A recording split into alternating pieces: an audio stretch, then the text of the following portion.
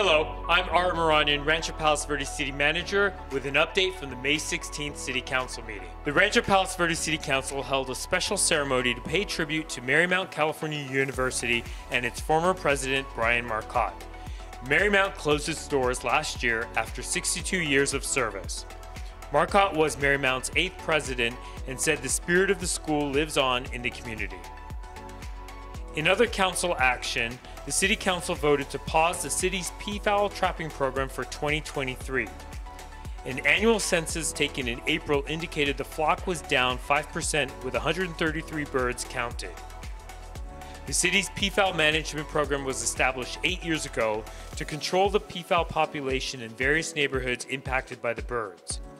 Since 2015, 589 peafowl have been humanely trapped and relocated to communities off the peninsula. Meanwhile, the City Council approved a 6% rate increase for EDCO's residential solid waste collection and disposal services.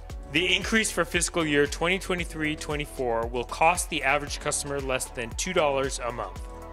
And after months of budget talks, the city's 2023-24 budget is one step closer to approval.